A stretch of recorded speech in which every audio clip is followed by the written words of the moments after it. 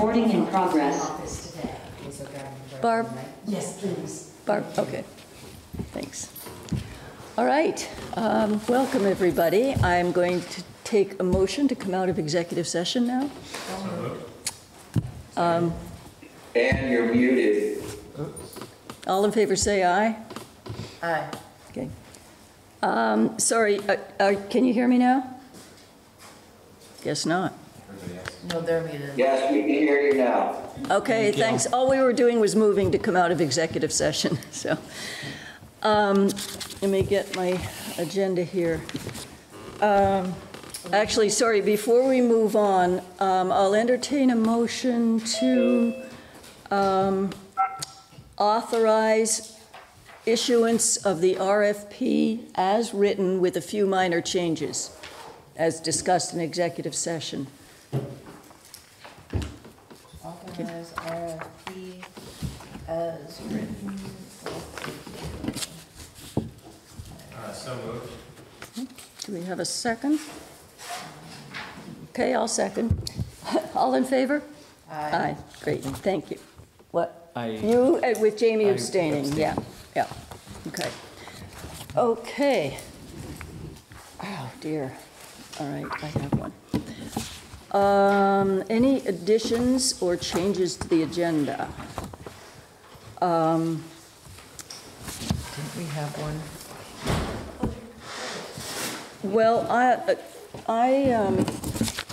I'm sorry, I wasn't sort of as focused as I should have been when I built this agenda this time. I do want to say that there's some action under a couple of these. For example, we may modify the dog decision based on what happens tonight. And I didn't do that as an action. Do I need to, can I add those to the agenda now? Probably not, right? An action item? Judy? So on the agenda, we have on the agenda to consider a modification to the England dog decision. And Rose, can they take an action even though it wasn't listed on the agenda and the warning as an action? Can I add that to the agenda now so that we can do it today? Oh. I mean, anybody who is interested in it knows that it's being discussed. Yeah, okay, so that's a possible action. Also, the financial report, when Sandra gives the financial report, there's some things we may do. We may actually authorize her to take out a short-term loan. Why is the phone ringing?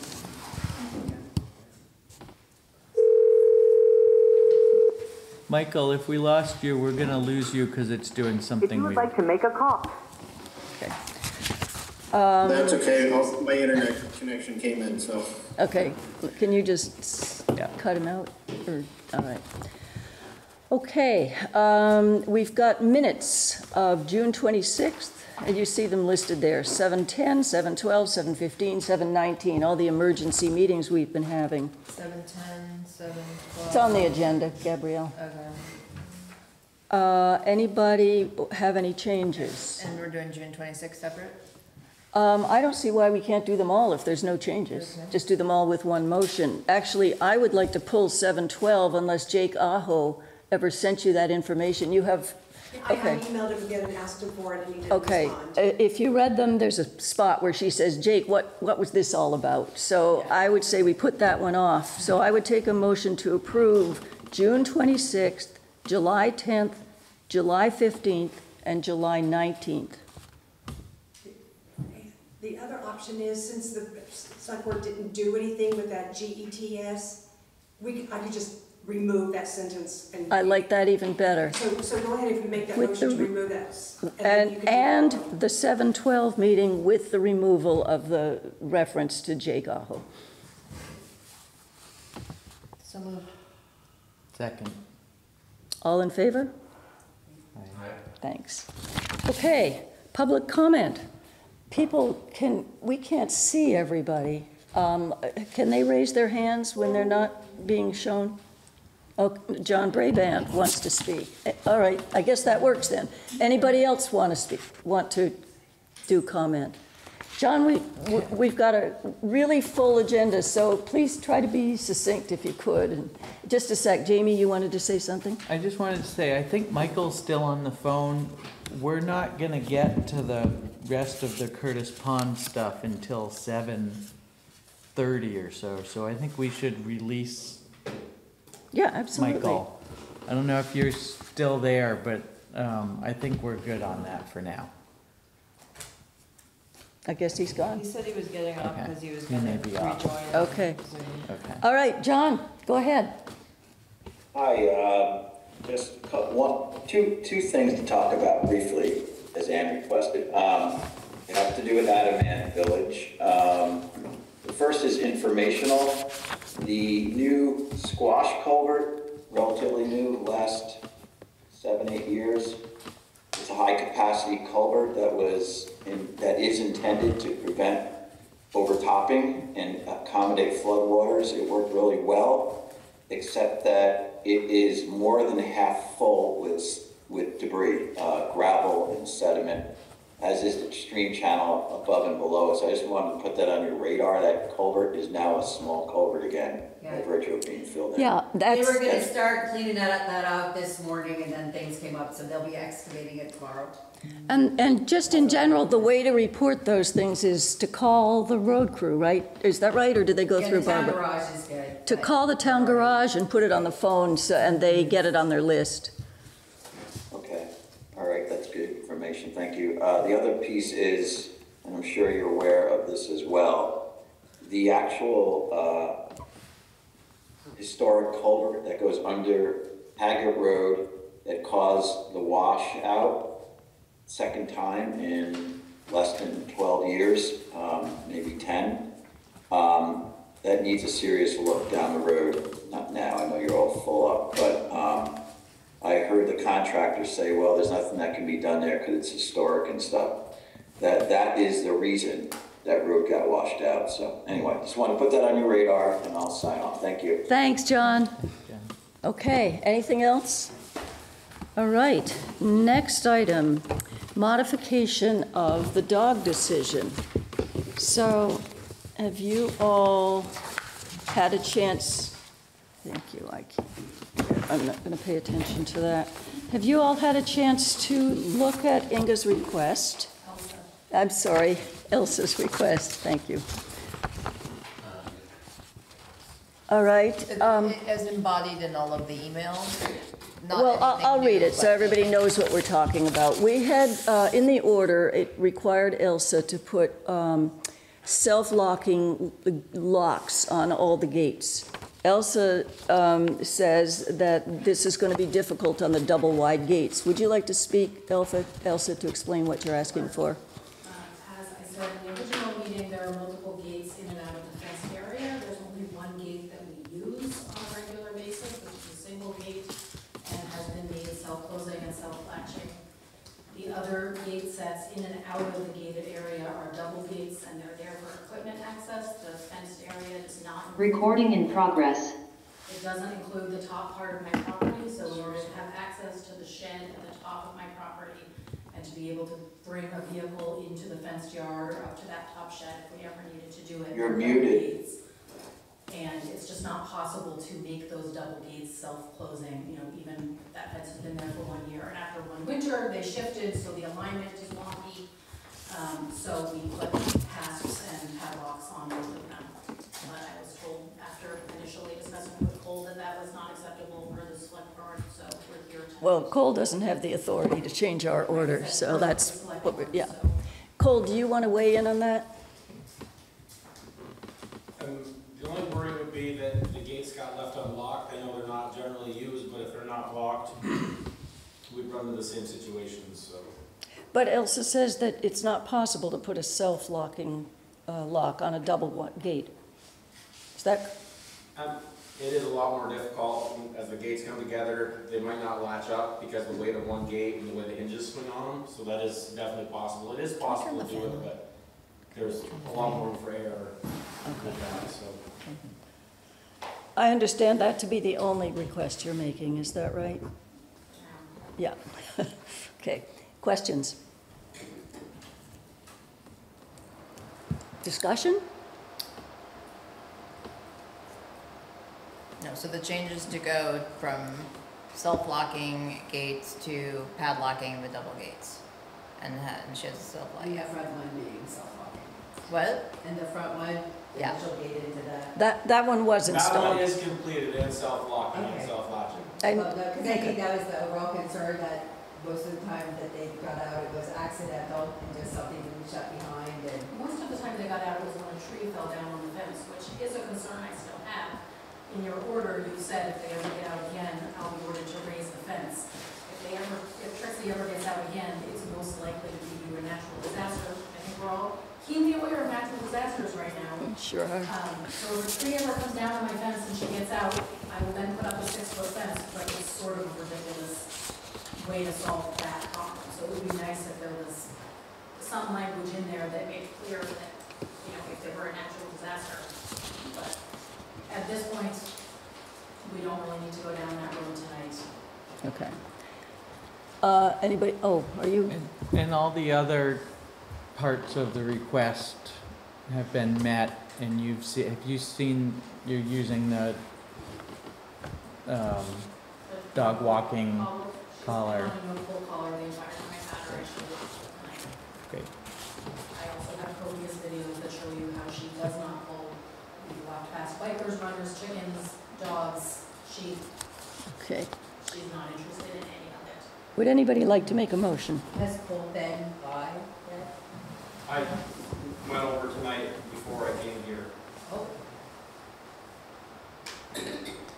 Somebody like to make a motion? I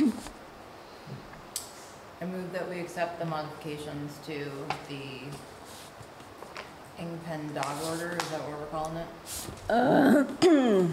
Sure. Yeah. And would you also, as part of your motion, I'm going to have to write something up and I'll just sign it. Would you authorize me to sign it? And authorize Ann Winchester to sign. Second. Discussion? All in favor? Aye. Okay. Thank you, Elsa. Thanks for coming. David, how are you feeling? Getting better by the day. Yeah. I'm on. Yes, you're on. And we all got this letter from It's you. now a month old, so I haven't updated. Oh, okay. it. Okay. Do we have anything else that's called on the agenda? Oh, yeah. Thanks for coming, Cole. Well, do you have any other concerns or questions? I don't think so. I want pictures of everything. If not, everything's completed up there, so. It'd be nice to get pictures once locks are in place. She already put locks on Okay. the gates and in place, so. And Okay. I do have pictures of that, so. That's Great. good, you have pictures of everything, I think that's good. Do you need anything else, or you feeling pretty good about everything else that's going on? And Cole's going to be signing up for some training, some pretty heavy-duty training soon. Awesome. Thank you very much. Thanks, Cole. Have a good night. You too. I think we're good. Thank you. Yeah, thank you. Thanks, Marge. This isn't a new updated report from what we gave you. Oh, I see. But it's dated, so. Yeah, my name's David Healy. I'm the town of Calais' delegate to CD Fiber. And I'm here to give an update on where we are, progress, et cetera. And the biggest question everybody asks me is, when am I going to get service? And so I'll try to answer that one, which is sort of complicated because our engineering design has done the design in zones. Calais is on the unfortunate privilege of having as many zip codes as zones. So there are 5 zones in Calais. 2 of them, one is ready for signing up right now, which is the central core of the town. And there's a map of it on the back of this handout. Meaning the pink map. The pink is currently open for signing up. And we expect service to start in early August. The next zone to be open would be the sort of the orange, I think it's called orange, and that'll be sometime in September. For those on the Zoom, that's the west side of town. Yes, west side of town. The other thing that happened, I mean, this project has taken many, many turns, good and bad. It's 5 years now, if you didn't know.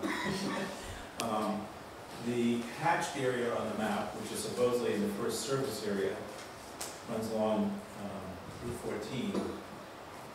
We have not received permission to attach to the Green Mountain power poles on Route 14, or permission to attach the hydroelectric poles on Route 14.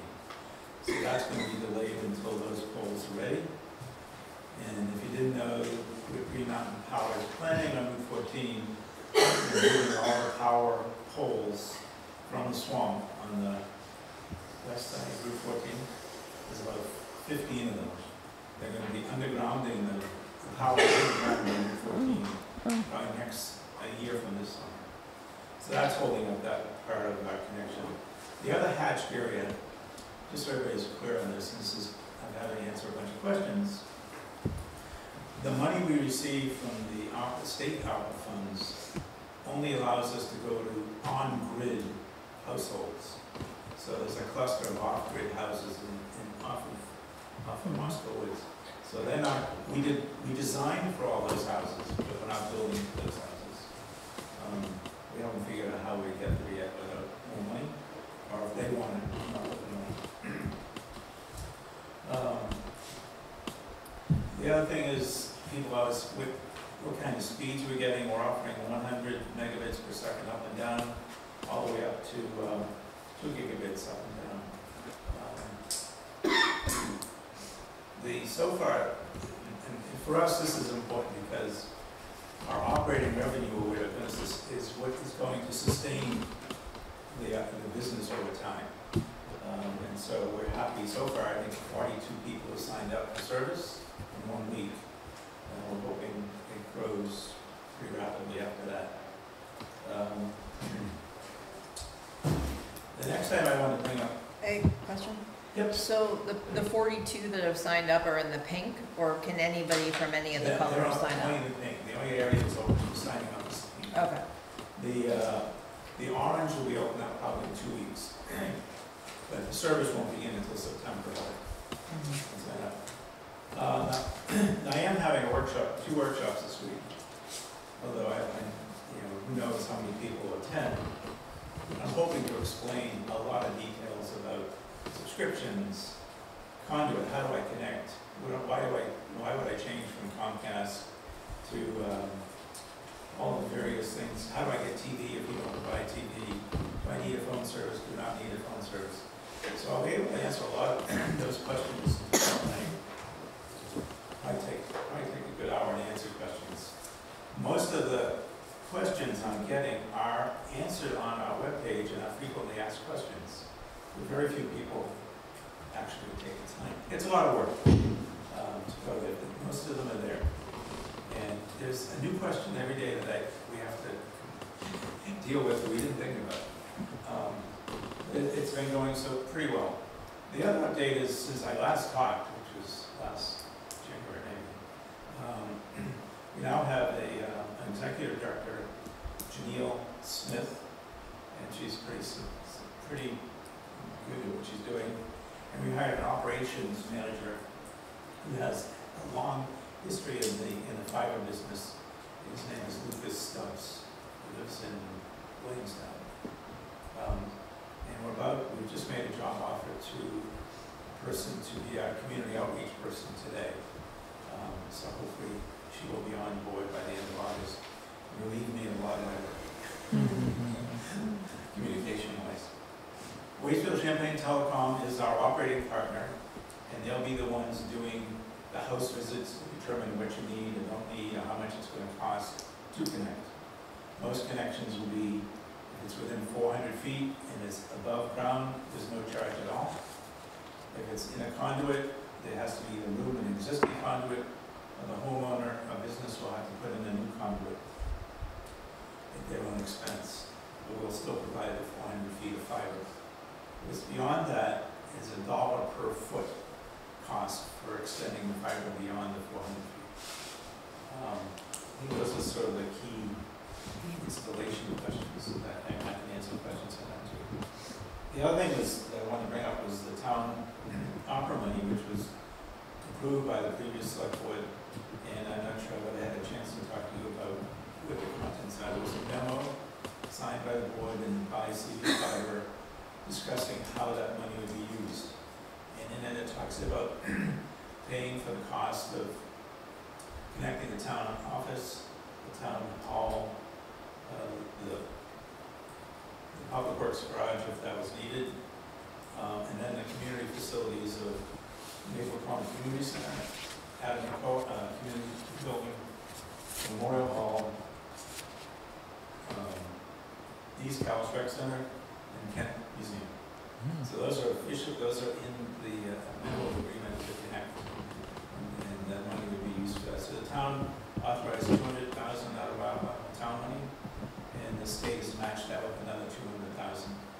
The remaining amount, which is the bulk of it, will go to making the connections to houses, which are costing us $1,500 per connection in terms of finance. So I can report probably quarterly about how that money is being spent, if that's something that the board would like. And so you have an idea of how it's going down. And I have to admit that Calais is the most generous of the 20 towns in the district.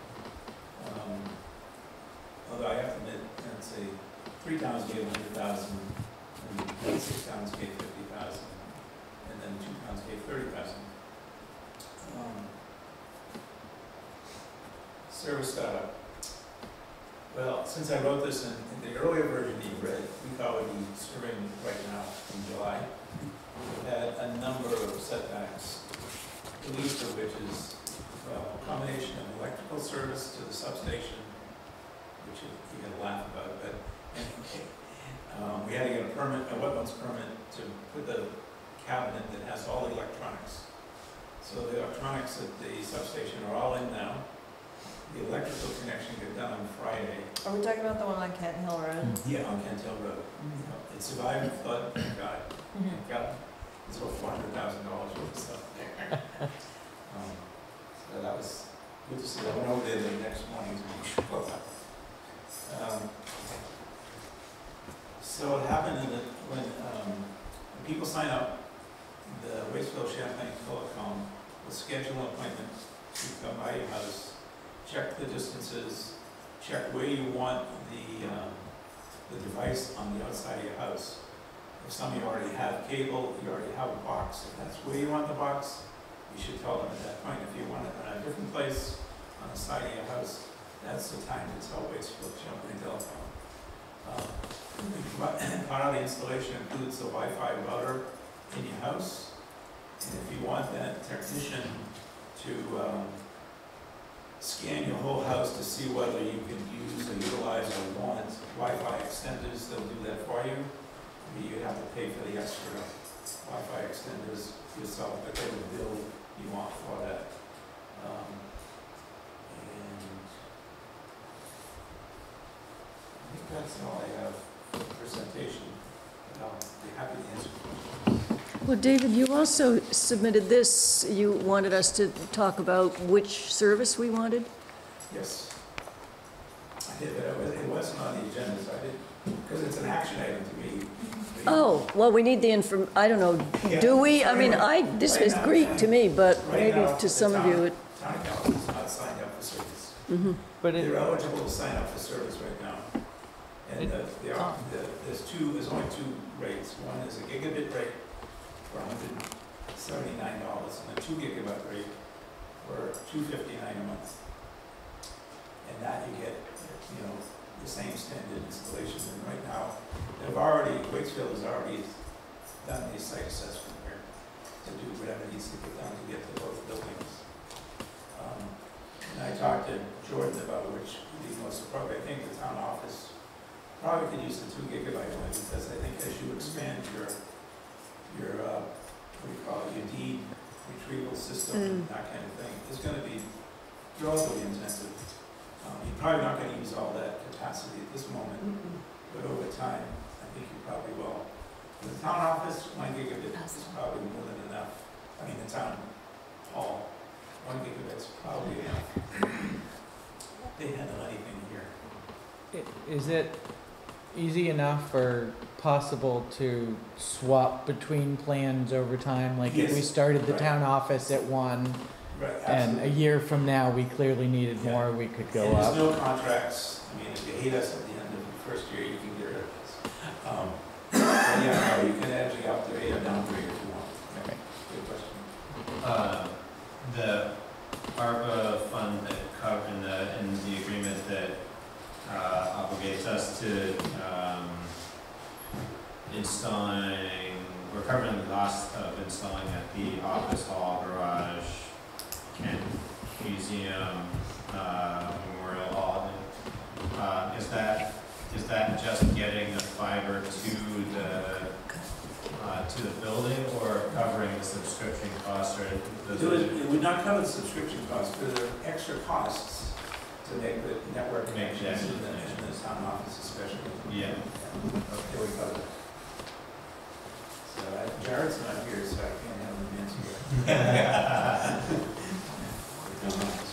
I guess I'm just curious how much information we need to make those, to facilitate those connections, and then knowing that the subscriptions are going to be relative to each organization's desires. Can we go ahead and make those connections, and do that work and commit those funds without anybody committing to a service level or a subscription? Well, I have already reached out to all those organizations. All but the Kent Museum has said they're doing it. Yeah. So, Okay. I've sent 2 messages to Kent. But yeah, so the account, the quarterly accounting will show you where the money has been spent. Just a question of this, so the undergrounding of the GMP wires is, you're gonna go up on the poles and then they're gonna take the poles down, or what? We're not gonna do that. We said that's crazy to spend that money. Yeah, They wanted to do that, they're gonna ask us to pay $350,000 for new poles in the swamp. And we said, no, I don't think so. And so the undergrounding, delaying that area until they put it underground. What will happen is they'll put a conduit for GMP's electricity, then we'll have our own conduit that'll go in at the same time they're putting in their conduit. The same thing, I think, Adelphia and Consolidated will go in at the same time. and they're like different colors, and they have your stamp on them or something?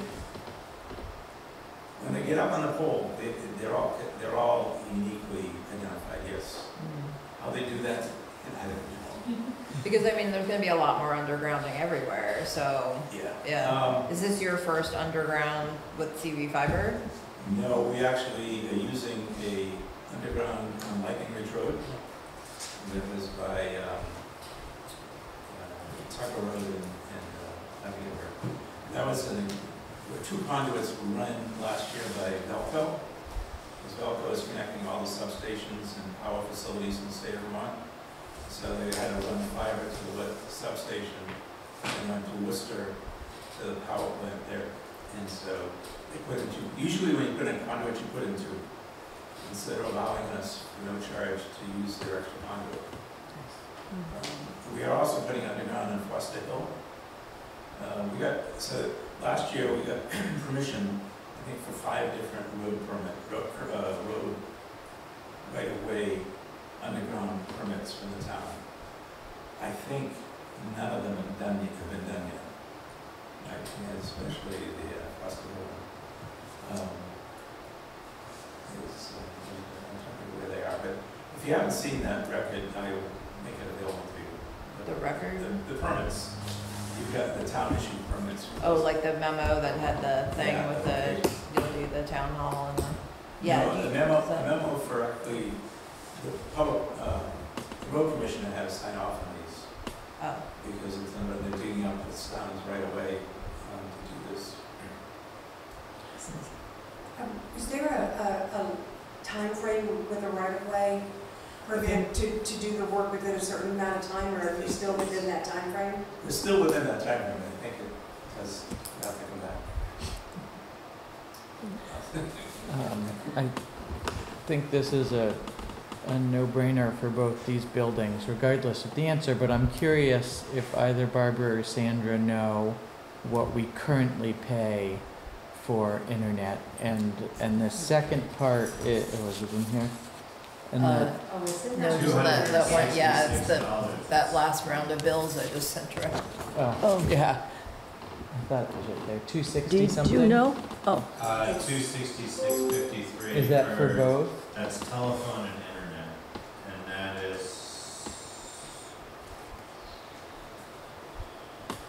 I don't know if are they invoiced for town hall and the town office together? No, there are 3 there, so 10, 5, numbers, the number beginning, 10, 5, 18 is for the town office. The number beginning 10, 5, 61 is for the town hall. And the numbers beginning 25, it might be 31. 61. 61, that is for the garage. So, okay. So that's $601 then a month for the 3 facilities for telephone and internet. And would we be switching our phone to go through CV Fiber? So you can do the phone through CV Fiber for $35 a month Per line? per line. And you can do multiple line, I assume we have Yes. multiple lines. We have 4 lines at the town office. I would defer to RD Technologies on this, rather than me trying to. But- RV or? RD. Yeah. Okay. I mean, no, not everything, but once you have the internet and install the internet provider, and then assuming that everything right now, since it's coming through, consolidated is a voice over IP, or is it a hard line? Do you happen to know? I'm pretty sure it's a hard line. Is it a hard line? So there might, once we have higher speed internet, we'll probably be in a more competitive position to shop around a voice over IP system, which will likely have hardware costs and a contract. So we could talk to RB about it. We could also talk to Waitsfield Telecom. They don't necessarily, they like you to be within their service region, but technically as long as you have an internet connection, they can provide you with a phone service and hardware and that sort of thing. So yeah, it'd be interesting to kind of compare what the offer is through Waitsfield Telecom or CV Fiber or really anyone at that point. What is the current speed that you're getting from Consolidated? I have no idea. Can't be much. I mean, I could do a speed test right now, but it'd probably kick us all off. So Okay, never mind. It Yeah. is not. Yeah, I don't know what it is, but it's not very fast. Well, when we make a decision to go with a tier of service, you'll want to check the requirements that NIMRIC has to be in the cloud. Their upload and download requirements, that it would be desirable for the town to have that ability. yeah, that's when David and I were talking about the different service levels for the various facilities. That's kind of why, that's one of the reasons we were leaning towards a 2 gig connection for the town office specifically, so that those who are facilitating cloud-based services or remote connections, whether it be for financial services or for planning commission and zoning administrators or an administrator who would more easily be able to access records with better connections, they may not need as robust connection, but if there are multiple people trying to get that from the office at the same time, that would certainly justify the higher level of connectivity at the office, given the amount of resources that are stored there. So the one thing about cloud-based, I don't know if the town's moved most of its records to the cloud yet. One of the beauties of fiber, if you put a battery backup in, you end up have service when even there's no electricity. So there's some benefits there, especially accessing your service, your data. So I did run a speed test and it's 6.1 over 0.58. Not great. You pay a lot of money for not much. Yeah. Other questions? Would somebody like to make a motion? Are we ready for that, or do you need to gather more information? I confess I'm barely following this discussion.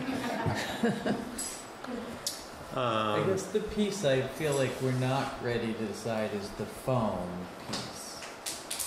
I feel like I'd be ready to decide the internet piece. Yeah, the possible action is approve changing internet provider. Right. We can do that and Well, I circle think back on we may want to take a closer look to see what we likely are in a contract with Consolidated. So, I think before we commit to a specific service level, we might want to see what our cancellation options are for Consolidated. I mean, we can always we can of course add another service and bring it in and start utilizing it, but we may not be in a position where we can cancel our Consolidated connection quite as quickly, and that might influence which one we want to pay for what amount of period of time. So it'd be good to go maybe a couple more weeks and have a conversation maybe with Sandra, and then also get a better idea of what we have at the town office before we commit to certain service levels at each facility, and then we can make a very sweeping, informed decision kind of next time we circulate. Do either of you know off the top of your head if we're in, or any of you, if we're in contract and for how long? But I can look it up and find out. Yeah, I think the last few lines were added when Judy was town clerk. I don't think there were any, I think that's the last upgrade. I don't remember the length of the contract. They're usually like 2 years, I think. Yeah, there were 4 lines, you're talking about telephone lines? Yeah. There were 4 when I started there, so it was before me. But also the internet could be under contract. I think it's a bundle. It's usually a bundle, so your pricing for everything is going to be bundled, and then the contract also, the phones are likely owned by them if we signed a contract, though we may own the phone. So I'm not sure that. Yeah, so it sounds like we'll take this up in 2 weeks and figure it out then. All right? Great. Thanks, Other David. questions? Yeah, thanks, David. Yeah. Just one thing before we move to the next item, if I could. One, I want to say hello to this power group back here. Look who's sitting here. 3 town clerks, treasurer. And also, I can only see a few people on Zoom. Would one of you who are on Zoom please be sure to write down everybody in attendance so you can pass that on to Rose? Yes. Thank you. All right, thanks. We're going to move on to the ore curb cut. And Larry submitted, he's already done it, is that right? And we're ratifying what he's already done? Larry did it. Yeah. He did it badly. And so then Larry resubmitted it with what basically ended up being his curb cut. The guys went in and kind of fortified the road, which held up beautifully under the rain several weeks ago. And currently the agreement, they didn't want to write anything on the new curb cut. The agreement is that when Larry is done and ready for us to finish it off, the town crew will come in and finish it off. When he's done with what? So, like, we don't want him to finish the part that belongs to the town. Like, typically... Oh, when he's done with his driveway, when he's done with building his home and the big trucks have come in and done all their work and it's ready to be completed, the town crew will come in, and he did submit a check for above what we had done already. Okay. So he's willing to pay for it, and it's just, we don't want to tempt him by writing down, this and that, and just we'll go in and, Okay. but there shouldn't be much needed once he's done. It's All right. looking pretty good. And his description of where it is correct? It is where it is. Okay, Yeah. thank you. So what we want to do is put in a condition that when he's finished with his home and driveway, the town will come in and do it, and we will, at his expense. Yes, Okay? that'll work. Any questions? Great, I'll take a motion to that effect. Or actually, Rose, did you get all that well enough? I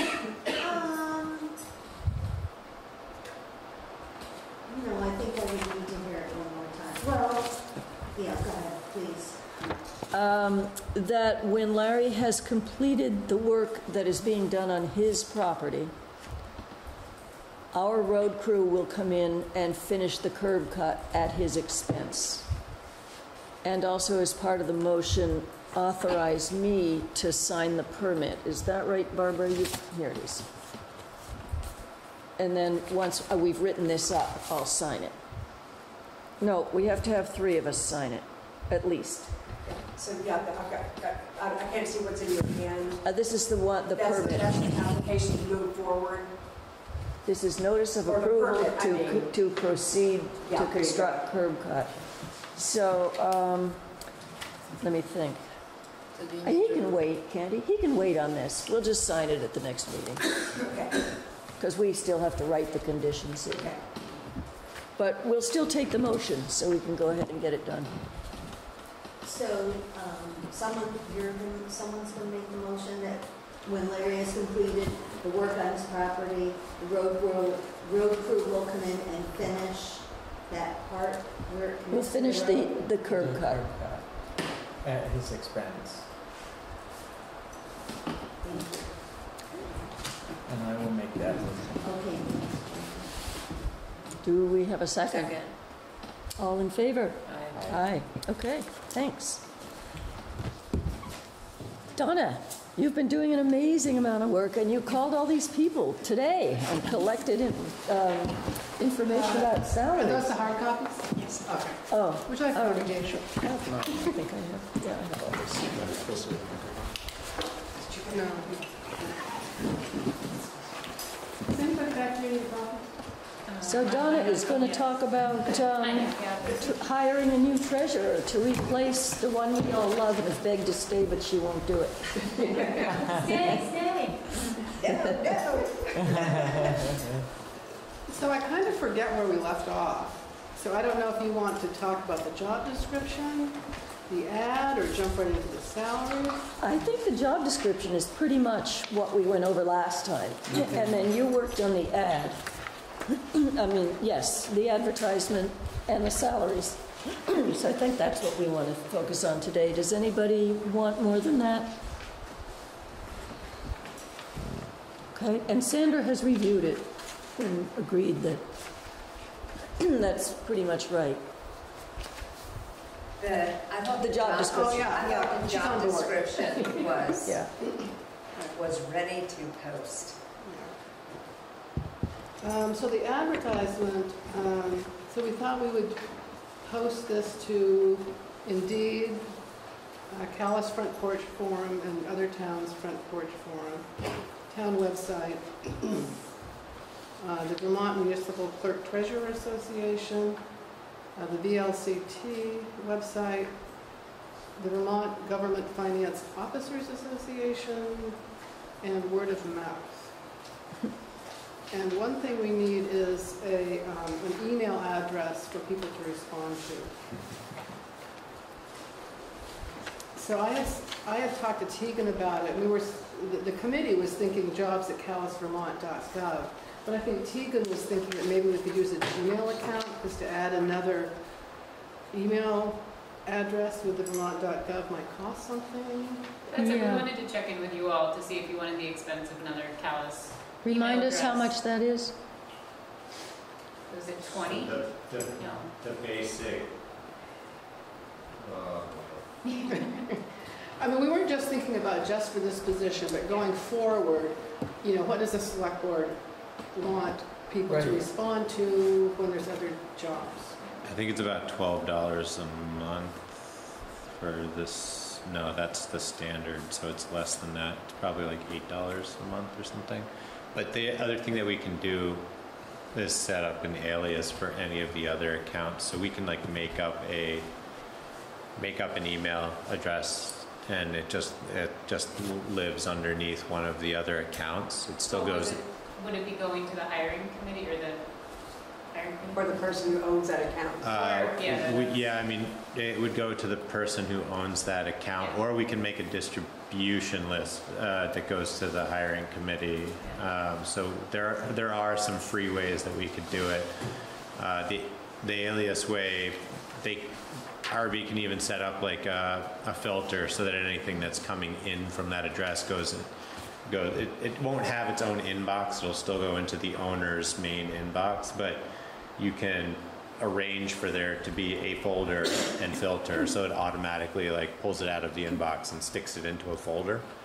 I'm happy to do whatever you all want to do. I just wanted sort of your say before I got to architect. My vision had been that everything would just go to Donna, and then the hiring committee would review them, and then, interview some of them and bring us a couple of names, that we just wouldn't have much to do with it until then. Are you seeing it differently? I just don't know if you want people contacting my personal email. And Do you want people and me contacting? representing the town. She can set up a callisjobs@gmail.com email address that doesn't then infiltrate her personal, and it has an identification, and it's free. It's just not a .gov email address, it's a Gmail. Well, is there some reason we need the extra security? I don't think so. Well, I mean, why would we pay for it if it's that simple? Yeah, that was kind of I'm happy doing a Gmail if somebody would just set it up for me. I could do that. Yeah, we can do that. Okay. Yeah. The filtering thing makes me nervous. It makes me feel like, a resume, all those resumes that are going to pour in are just going to go off somewhere. All those resumes. It would be set up in like Tegan's inbox as like an alias, a temporary alias, and it would just go into a folder, and she could forward them to you. And that is also fine, yeah. Or we might just be able to set it up as a distribution list that it would just go to Donna. I don't think the distribution lists have to be internal, and so that way we have a email address that's a distribution list that then just goes to one person, or however many it can go to 2 people, and then that way Donna's personal email address doesn't get revealed publicly. I can send it. Do you want to ask Colin maybe to see if a distribution list could be used like that, and then it would just go directly to Donna? Okay. Okay, whatever. You sure? Any input on the advertisement, on the ad? I think it looks I think we great. might change it a little bit for, these particular places that we're going to post it. This is the general. So the vision for full-time treasurer is they continue to be the delinquent tax collector and like to Well, make that's up to you. So if Well, because if we were to have a town administrator, would it still be a full-time treasurer job ordinarily? I believe so, yes. Don't you agree, Sandy? I mean, we aren't at that point yet, really, about the town administrator. I mean, that's a dream for some of us. Yeah. You just want to be careful that pieces of the job are not overlapping in both of those positions, or then you're taking from your treasurer's position, Right. and then you have a full-time person that may not have full-time responsibilities. So you just want to be careful how you describe the town administrator job. Yeah, I mean, I have a draft job description for a town administrator, and it's separate from the treasurer. But I mean, I'm just thinking about a full-time treasurer. Right now we have a part-time extremely competent and has institutional knowledge and can do the job really well part-time. But, I mean, presumably we have someone, you know, who gets hired who's like pretty good at, you know, what I'm just trying to think, like, are you still the delinquent tax collector? Because that's a chunk of time, right? So it just seems like you would want that to be part of the treasurer position, potentially, if we were hiring full-time. And the way it's broken out is that it's two different jobs, and she's paid two different salaries for those two jobs.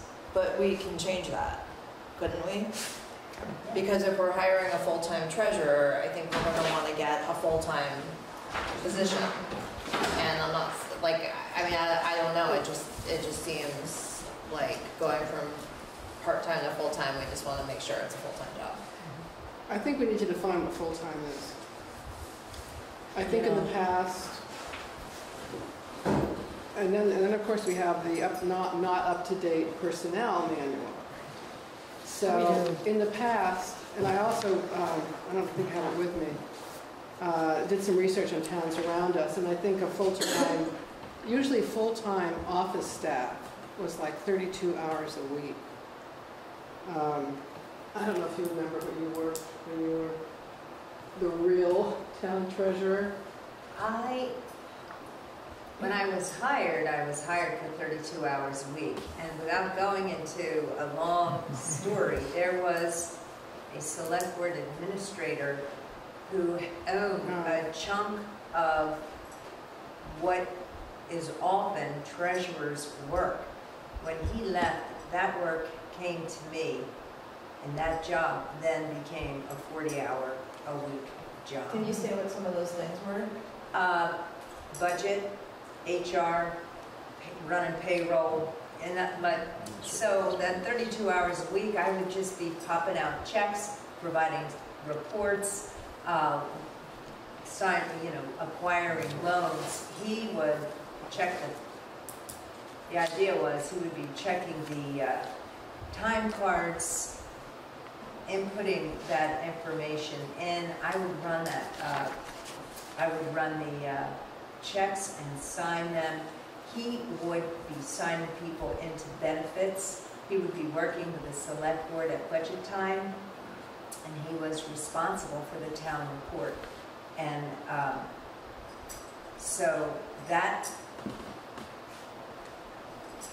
I mean, I'll be honest with you, I was looking at a retirement job when I was like, oh, this would be great, 32 hours a week, no stress, all the higher end analytical stuff is somewhere else.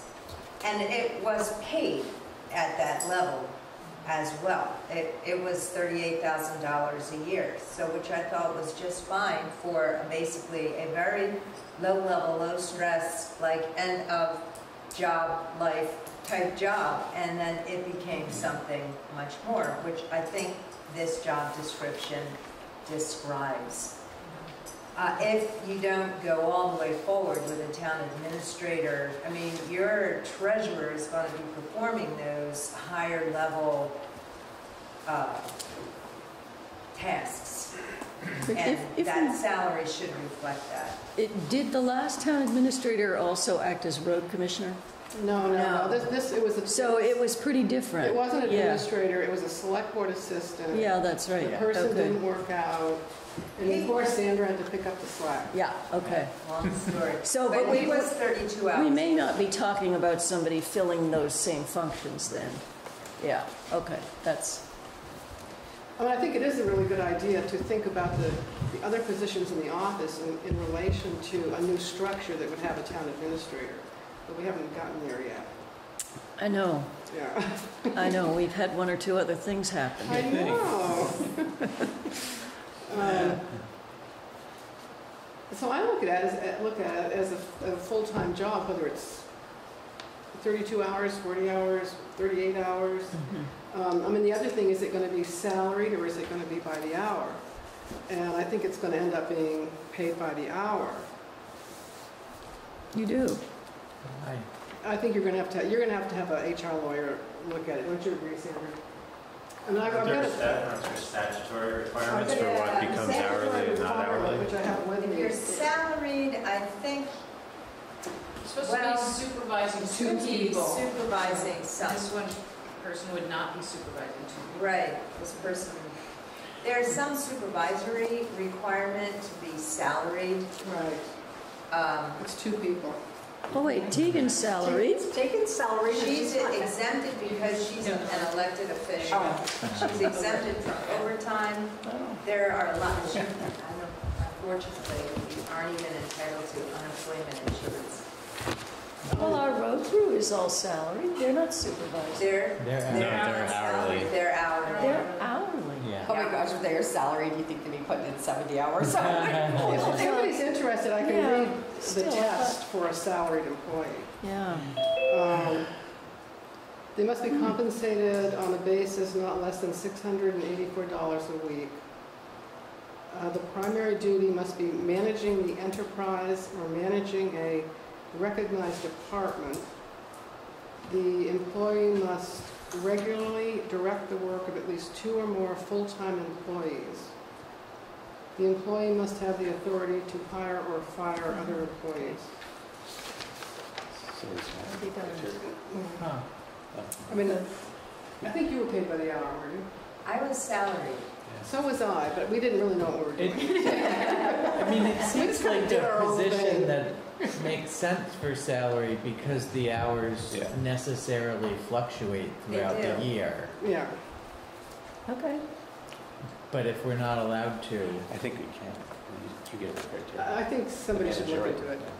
I think as long as payroll is outsourced, the way it is currently, that this job could be done in a 32-hour week. I really do. With the understanding that that will expand, like probably beginning in August through the end of January. And that's taxes, budget time, town report, town meeting. So it will expand and then it will contract again. And I think the 32-hour week is based on the fact that NEMRIC, which is going to be doing payroll and monthly reconciliations. And we have to have NEMRIC for separation of duties. Right, the monthly reconciliations are, that's a best practice piece of this. It's how you're getting your clean audits. So we don't have anybody in the town office that is like the HR person or the hiring, firing. We don't have anybody like that? No, it just sort of jumps around. The Selectboard does the hiring. That would be me. Yeah. Yeah. And fire. And that's, What the treasurer does is the human resource onboarding. If somebody is hired, and also does the research behind if there's, raises in Blue Cross Blue Shield or other benefits changes. Usually that's the treasurer that, follows those changes and reports to the select board about it. So the bare minimum has been done by Wendy with Nemrick and Barbara kind of working together to do basic onboarding and that kind of thing, but I'm sure we're missing a lot of these statutes and things. So during the years that Sandra was an employee as treasurer, we considered her our HR administrator, doing the things that they just noted. We've never had an HR director, somebody who really understands the entirety of HR law and can help us write an updated personnel policy and so forth.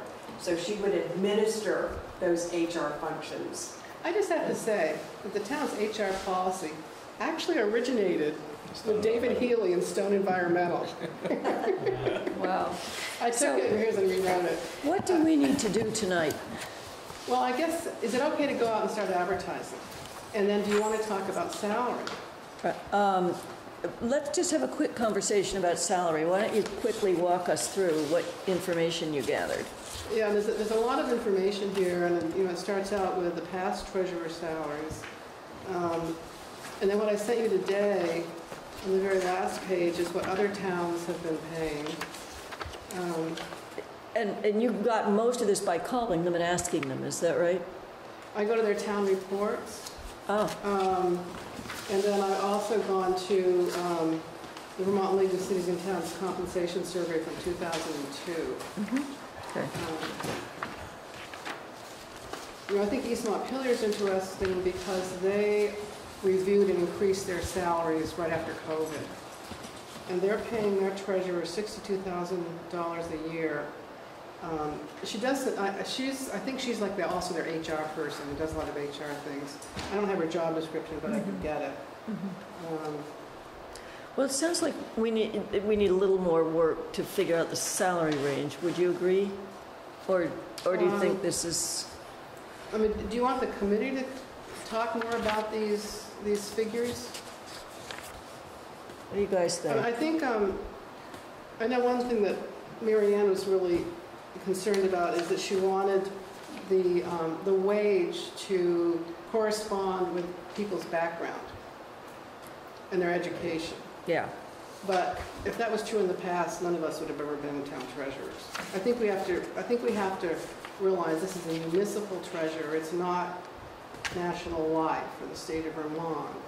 So you wouldn't pay any attention to their background? Well, yeah, I think at this point we have to. But if somebody came along who had been a municipal treasurer who knew NEMRIC, I'd raise the salary for them. Yeah, so you agree with Marion then? I was trying yeah, to but see, get clear. the proposed Calais treasurer wage scale is relevant Bachelor of Arts, we might not find somebody who has a relevant Bachelor of Arts, but we might find somebody with a lot of experience. Right. And you would we would negotiate that at that point. Yeah. But this would give them some idea of what we might be willing to talk about. Right.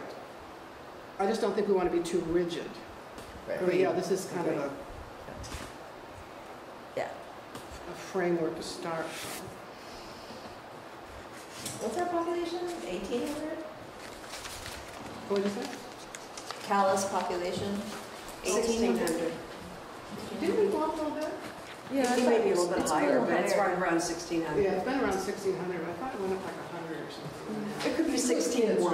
I think it was 16-1. It sounds like Ludlow's got a fancy treasure. So, would you like the hiring committee to get together again and kind of well, go through this? I'm ready to say send this thing out. Let's get going. Yeah, as far as the ad, what about the rest of you? I don't know how we advertise it without having an answer to the salary question. Well, we say commensurate with knowledge and experience. Right. Well, except that when they start getting all these resumes flowing in, that's going to be people's first question. And Donna's going to need to go back to them and say, well, we haven't really decided well, that can't we yet. figure it out? Aren't you meeting on You can August? say a range. It could be It could be a a range, yeah. It's also, it seems like other jobs in the town should have a range. I think Mary Ann also wanted to say something. Oh, is she? Oh, she's there. Okay. Well, Yeah, I'm here. If people are concerned about credentials as a benchmark, some agencies choose to equate years of experience with college credentials. So 2 years of experience on the job, for example, only might be equivalent to a year of experience, or 3 years might be equivalent to some other marker. Normally, that's in the personnel policies. all right. Well, it sounds like the committee should meet again to talk a little bit about what the ranges should be, but you should get the ad out now. At least that's what I'm suggesting. Go. Gabrielle, you wanted to say something? Well, I'm just curious, a comment you made earlier about if any of us had to have experience as treasurers, none of us would have been treasurers. And I'm just curious, I guess there's two of us. I'm a sociology. Okay, so Judy, you were never. No, Sandra was a treasurer in Worcester. Yeah. And I was an assistant treasurer. Okay. So I'm just curious, did you have 3 years of double entry bookkeeping experience? Absolutely not. I transferred colleges to avoid the math credit. But the thing is, when I started, the treasurer was both the clerk and the treasurer and was voted in. And then when I took that position, very soon thereafter, I asked the town to vote to separate the two positions and have the treasurer be hired by the select board, because somebody, with experience really needed to be doing the job. I just want to add that we also lived through the delinquent tax collector being a separate person than the treasurer, and I would not want anyone to have to live through that again. So you think that the treasurer should be the delinquent tax collector? Absolutely, because So then that that should be person would part of the have to job know description, NEMRIC, right? and they have to, and their phone was at home, and it was a disaster. Is it part of the job description? No, I guess we need to find out if legally we can have that be, if it's separate or not. So Sandra, when she was a real employee, she was paid $10,000 a year to be delinquent tax collector. In fiscal year 24 budget, I think it's $11,000 was put in there. But why couldn't it just be part of the job description? I guess it can be, as long as. I mean, by statute, there has to be a delinquent tax collector. Yeah, you have to have a delinquent tax collector. The only caveat I have to having the same person as a delinquent tax collector and the treasurer is to, I would say,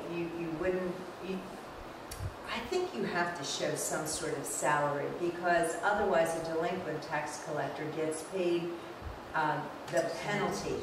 And there is clearly, in my mind, a conflict to be paid a penalty if you're the treasurer and you're determining whether something is late or not. And there are calls that have to be made.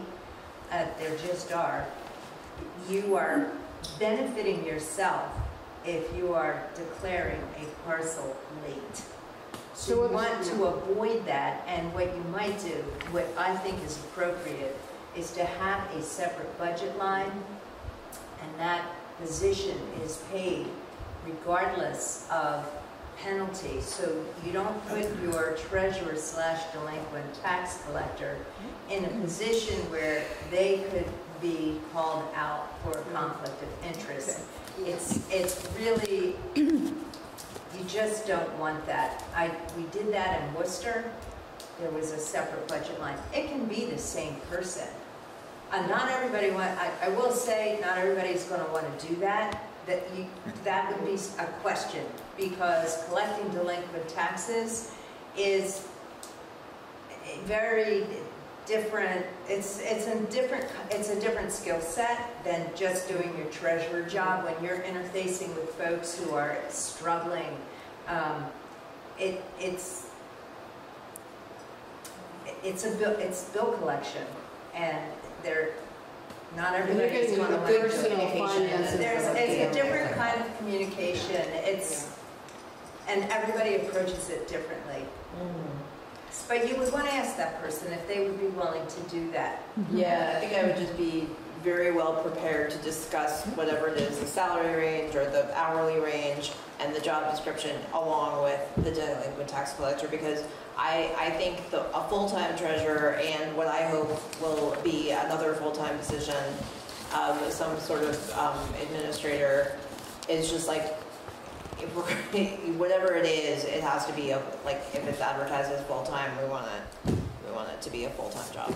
And I have a list of the delinquent tax collector duties, which I think is, I don't know if it's in the it's statutory. Statute? Oh, yeah.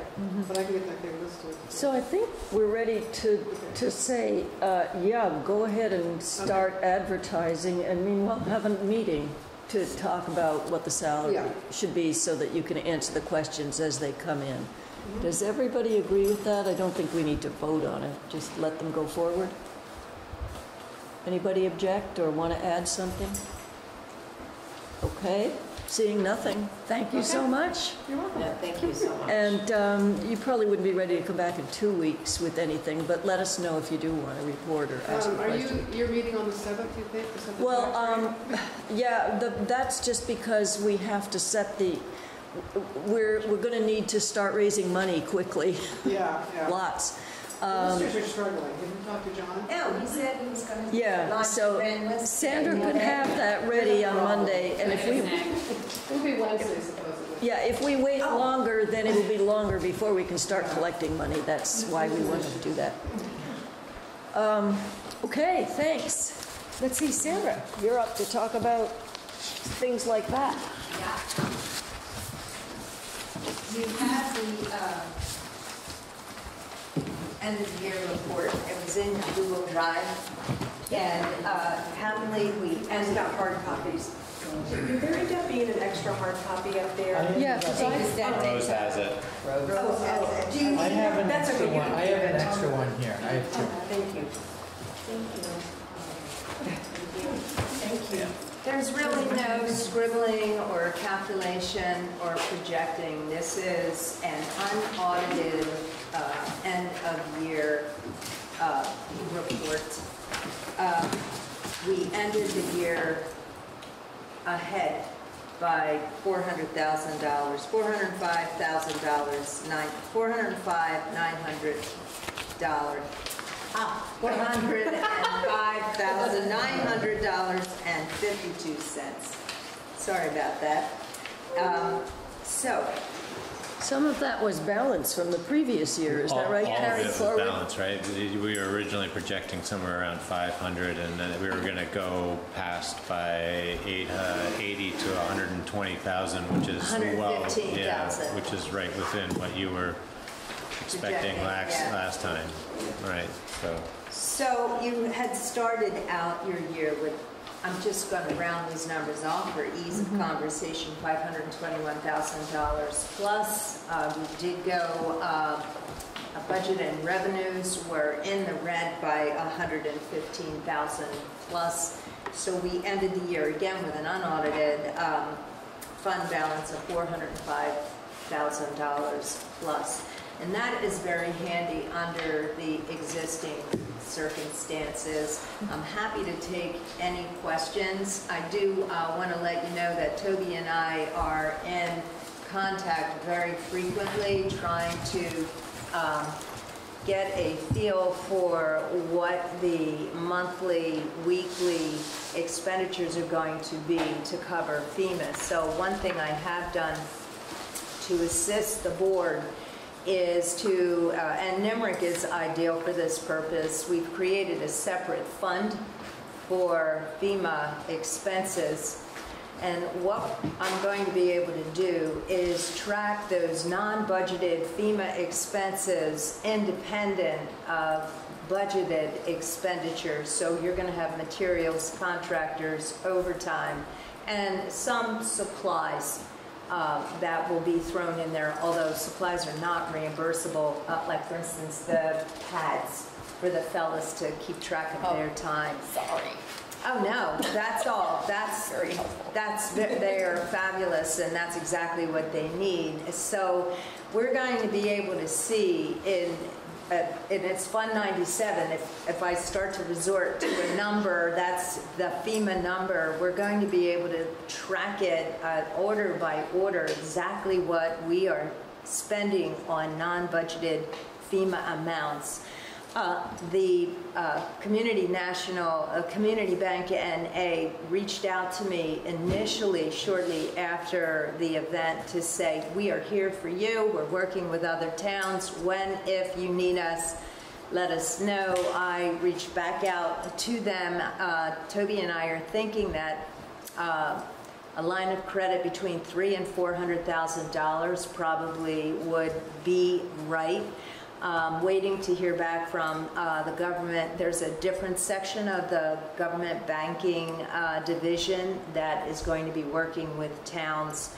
And I am probably, and maybe the next meeting, we'll be talking about a better feel for what the board would like to do, keeping in mind that by statute you may take a loan for less than a year on your own motion.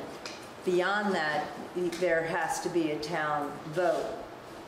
So what you are able to do with this line of credit is to take this line of credit at this point in time, draw from it as you need it, and hopefully be able to pay it off within the year after reimbursement. However, when you look at the process, and I just need to say this because will I be here at that time? I have no idea, but you do have to be aware that the obligation process, which allows FEMA to reimburse us, looks like it's 6 months to a year out, best case scenario, according to Kim, Carnacci. So if that's the case, you may need to put this on the warning for town meeting to have the town make this be a permanent loan. It could be. I mean, it's just possible we won't have reimbursement in time within that 1 year. So the intention, of course, is that we will. Now, we would be drawing on our fund balance between now and the time taxes come in, which we're still hoping, even if they do lodge that grand list on Wednesday, I still have enough wiggle room to get that tax rate set and get you folks to review it and make that motion by August 7th. If we go much past Wednesday, maybe we'd have to tweak that, and I hate to call you back in for a special meeting, but it's actually really important to get those tax bills out at this point in time. The legal requirements for payment of tax bills is that they cannot be due any less than 30 days from the date of mailing. So, that's our wiggle room with that. Now, we start to get taxes in all during that. People start to pay their taxes very quickly, and they don't just wait until September 15th. If we mail it out we're thinking now August 11th is the possible mail-out date based on setting the tax rate on the 7th. Once those tax bills hit mailboxes, we frequently, that's it. That is go time. We are seeing tax checks come in.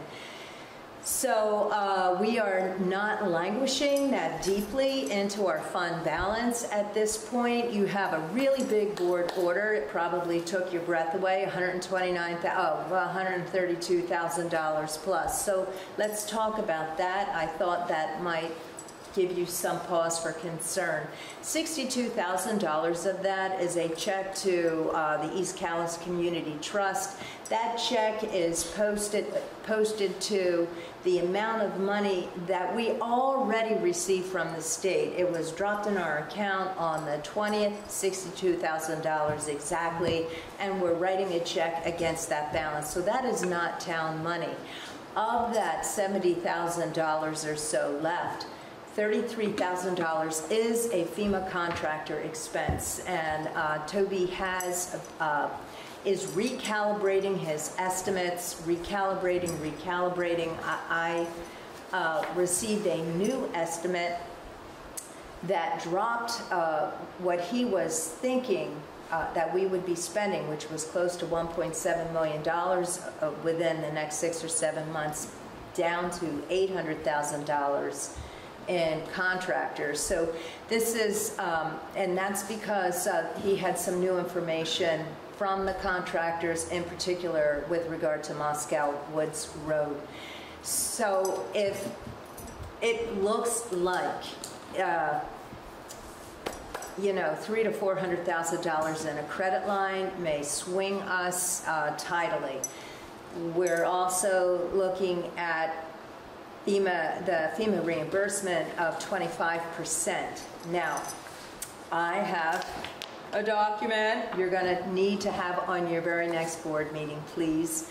And that is the certification of town roads and bridge standards. This was not done by the old board for this year, but I am going to trust that you, the new board, will get this done. We need this into the state. Why? Because this is an extra 10%.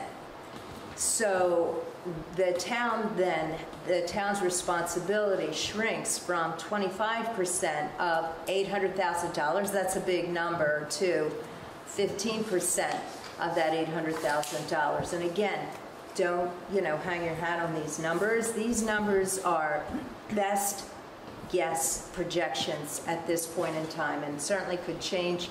I mean, we can only guess what it's going to take to get these projects done. Toby is really sharpening his pencil. We communicated over the weekend, we've communicated this morning to try and be able to give the board as much solid information as you can have at this point in time. So let's dial it back. If it's $800,000, somebody do something real quick for me. What's 15% of that? Is it $120,000? Is it? It is, right? What do we have? What do we have? We have a fund balance of $405,000. Okay, so it is, I think we're going to be, I think we're going to be fine.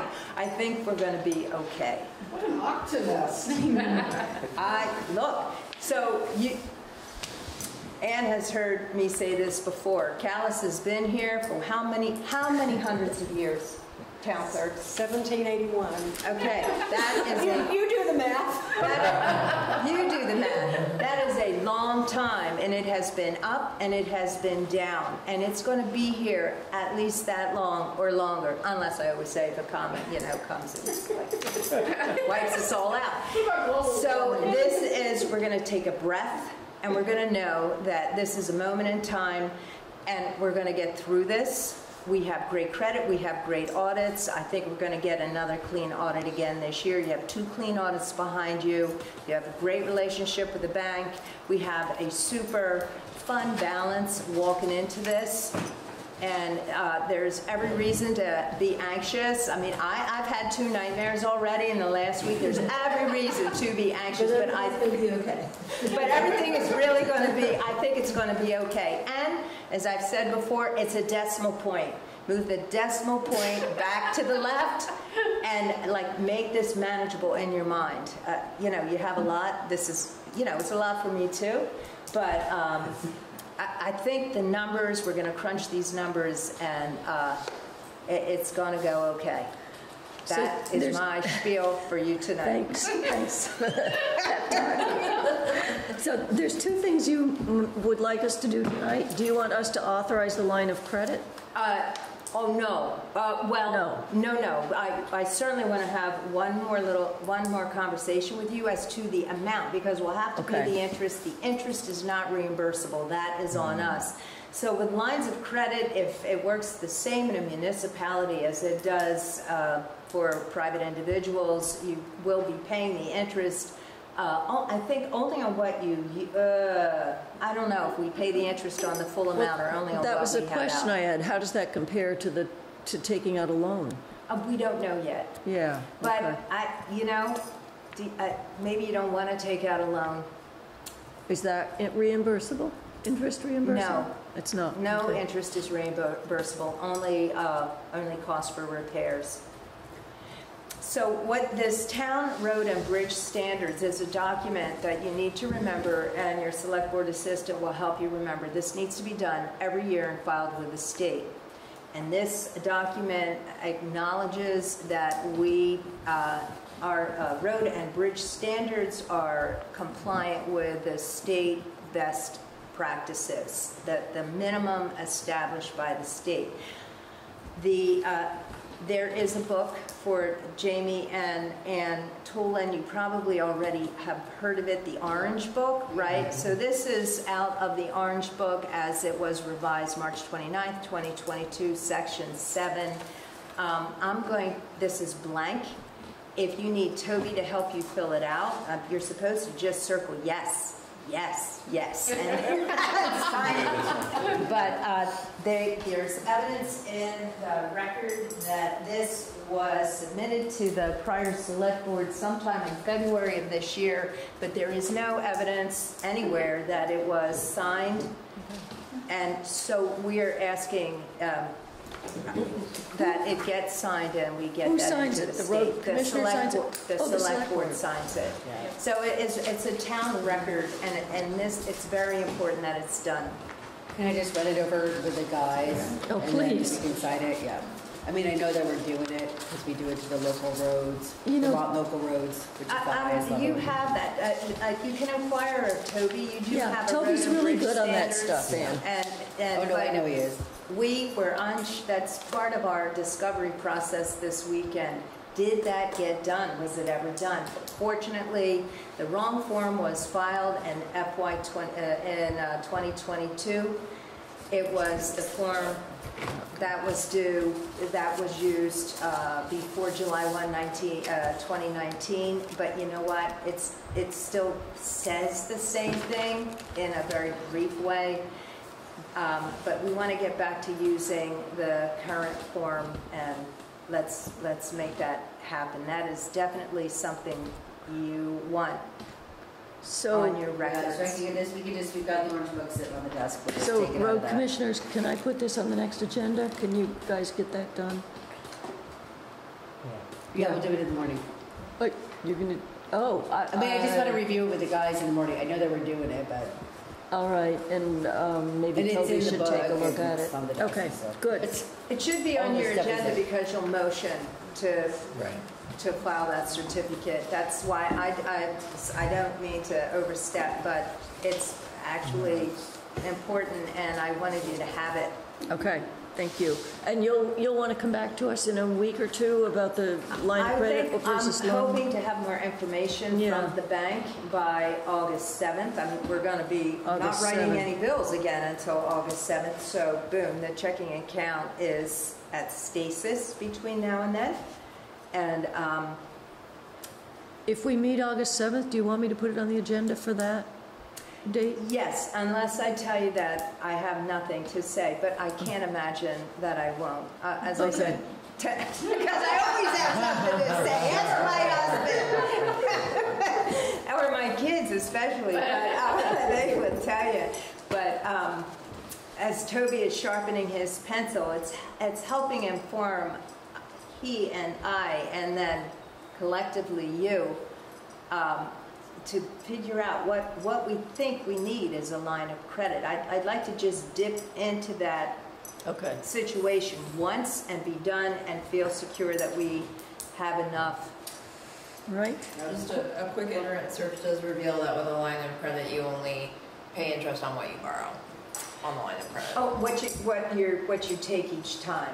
Yeah, I think that's the way it works privately. I think. Yeah. Okay. So with municipalities, sometimes the rules are a little different, and I haven't talked to anyone. Yeah. Questions for Sandra? Oh, let me, Tegan, why don't you You go guys can ahead? go first. I'm gonna. The governor announced the thing about we would be getting our money from the state sooner than we normally did. I printed this out and highlighted it, sitting on the desk over there. But municipalities would be getting their towns. State aid for highways? I don't know, it seems like refunds or our money from something that we normally get later in the year. The education property tax probably, right? I think so, I'm trying to remember now. But he said it's a thing we did back in 2011 and we're doing it now to kind of jumpstart having them. I didn't know if you had seen that yet, but I can talk to you about it tomorrow in the office if you're there. Cool. Or by phone. Or scan it to me and let me see it. We've already received our state aid to highway, the first chunk of that. That was earlier this month, and we received the municipal portion of the property tax adjustment credit. That's a relatively small amount, but if maybe they're going to pay the state aid to highway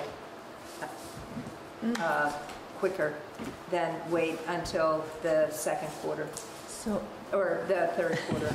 Go ahead, Ann.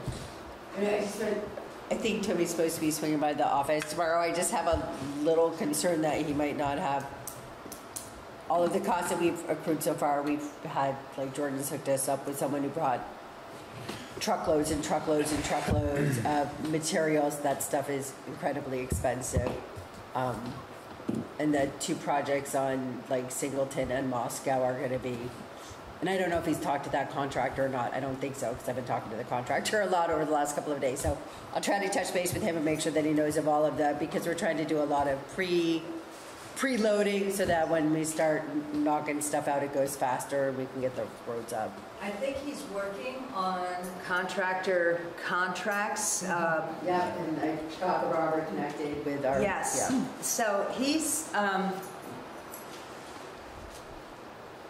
we don't need contracts for materials. We need contractors for the, contracts with the. Oh, no, I'm talking money that we've been spending on the costs of things. Yeah. Okay. Because we've been like, well, no, because it's been kind of, I don't know, non-traditional. We've been stockpiling a lot of material and being very creative to try to get what we can. I think that's why. And that's a lot of money, and I don't know if he knows about all those different little, our little hidey spots that we've been. Oh, well, you better tell him about your I mean, it's all going in, but I don't know, he like does. they've sent a bill, like the guys have like all the stuff they're keeping track of, Right now, it just went to me but and not to the office. not so- everyone is sending a bill immediately, so. Yeah. I think that's a We'll get really on good practice if we need to. If we need to, we put those bills on a 30-day, you know, we see that bill date and we don't pay them for 30 days. If we need to do that, we typically, when the bill comes in, we pay it. We don't have any issue with that. But if that doesn't, if we need to slow things down from a financial standpoint, 30 days net works for everybody. It's very smart too, I think, to stockpile stuff right now because you're in deep competition with other municipalities, and I am so happy that you're pulling the, let's pull that trigger on getting that job description, the ad out for the treasurer's job, because anybody with any skills, I'm afraid, is going to get sucked up to help with FEMA administration, so there's already a short job pool, and I'd like to see that ad out. Okay, other questions for Sandra? Just responding to Tegan's thing, what it says is the treasurer's office will be accelerating 11 million in state payments to 40 Vermont towns most impacted by last week's flooding, so just state payments. Yeah. It might be property tax adjustment credits. That's real. That's ambiguous a little bit. I don't know. Other questions? No, David has one. I just want to say, the last hurrah in Northfield, I think it took them a lot longer than a year to get their FEMA reimbursements. Yeah. Northfield had a mess. We are organized. They. I don't know if they were organized, but Toby and I he is organized around this, and that's what it's going to take. They're going to come, they're going to sit down in the office, and they're going to go incident by incident. Where's the material? Where's the invoice for this material? Where's the check? Where's the canceled check? Where's the contract? Where's the insurance certificate? And Scott and Charlotte are coming up to speed awfully quickly, too. Oh, they're going to be fine. Yeah. So fill out those forms, everybody. Okay, thank you, Sandra. That's it, right? Yeah. Remember, move the decimal point to the left. Oh, actually, one more. Do we have our FEMA person yet? The name of our FEMA person? Yes. I do not know that. Nick, don't we have a FEMA person, don't we, now that there's a regional person assigned to us? No, he was sort of a courtesy call, and every question we asked him, he replied. We got to ask the state about that. But it was a specific person. We have to ask Kim, was it? Or at the state? Yeah. Yeah, Kim Recky. No, but we need our FEMA person. There's usually like a regional. I believe Kim is the representative for FEMA from the state. That's how this guy. So she's going to be the person who Calais works with, who sits at the vault and looks at the individual paperwork with you? That's what I'm asking. I do not know if that person has been identified. Okay. Yeah. All right, let's move on. Thank you. Thank you. Select board reports. Let's see. Roads. Because we haven't talked about them enough yet. We have them. What do you guys want to tell us about? And how are you We're doing? working on putting it back together. I'm trying to send out the email, preferably the day before, on what we're doing and keeping the fire department posted. Haggett Road's open. Probably not 100%, but it now matches the rest of Haggett Road, so that's a positive. Have you all been seeing those? Ann sends out a list every morning, and sometimes even the night before. I don't know if everyone sends them. Well, they go to Barbara, who puts them on the website. Well, no, they go to Barbara, and they go to Sarah, who puts them on the website. Sarah puts them on the Oh, website. Sarah's putting the whole kit and caboodle, so no salty language. Yeah. Okay. So it's I don't think not the it's- list of what's getting fixed that day? Because that would be a good list too. Well, no, that's what we're doing. Like every day, this is what we plan to work on. But, you know, you may end up having, well, repeated beaver issues like on Gray Road. So we start off the night before, we're going to do this. And then the next day it'll be like, we did 80% of this. And then we wrangled some beavers again or whatever. So yeah, it's very mostly, specific. Here's where we'll be. And it's who's going to be there. No, too. no, I don't get Yeah. that. I have not. You have to go on the website to get it. I mean, maybe, should we send it to the whole? well, I can the try to, select but board? usually like, it's one of those things. I'm like, I've got to get that the cyber person, you know, I try to hit the people that maybe you could send it to the what I can masses. start doing is I'll start, she's having a little bit of trouble getting it to the select board, so when she wants to email you all, she asked me to do that, so I'll start doing that. I'll forward her nightly morning emails to all of you. It's a random cornucopia of people I tag in it. I just remember I gotta have the computer later, so I just kind of, and. Because the road condition map doesn't, if you look at the road condition map, it doesn't tell you what's being fixed. Right. So if that's the translation for the public, it's just a little different than knowing like what's on the list that day, so, yeah. Okay, and the guys are still working overtime all the time? Today they went home at 5. I was like, and they got Sunday off, right? And they had Sunday off. And the Animate Co-op made them coffee and treats and left a message on Sunday. And I'm like, I'm so sorry I make them take a day off. And she's like, no, it's good, it's good, it's good. But I have a question. Have we contracted with a company who drives a truck that says Perry on the side, that's hauling dirt? So we have, I know Justin Morgan out of Danville has contracted, like some of them are subcontracting with additional people because dump trucks, we need so many dump trucks, like there's so much. So he's got people that he's bringing in that aren't part of his company. The reason I'm asking is somebody is now driving a truck through town at a very high rate of speed, and we've gotten a lot of complaints. Whereabouts is it? Mostly North Calais. And I've gotten a whole bunch of, blue? because I think it's either dark blue or black truck hauling dirt, and he blows through. And 2 of my neighbors have not tragically, flagged him down and said, "You have got to slow down. You are driving too fast." So there was a big blue truck that I think said Perry on it that passed me a couple times when I was biking around here Sunday. Do you remember what roads would help me pin it down? It wasn't one of ours. It was Sunday?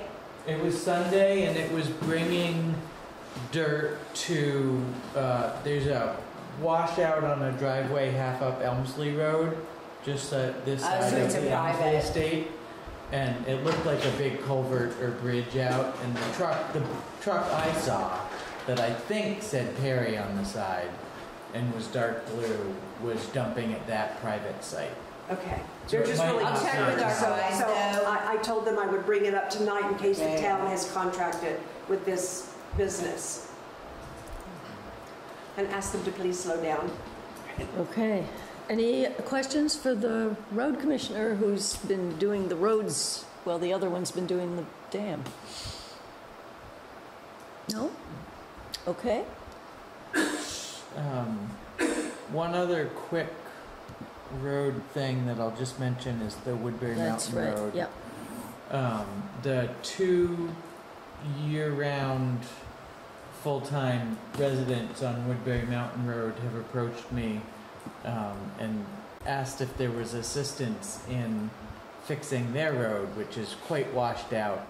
And I said at this time there really wasn't, because it's a Class 4 road.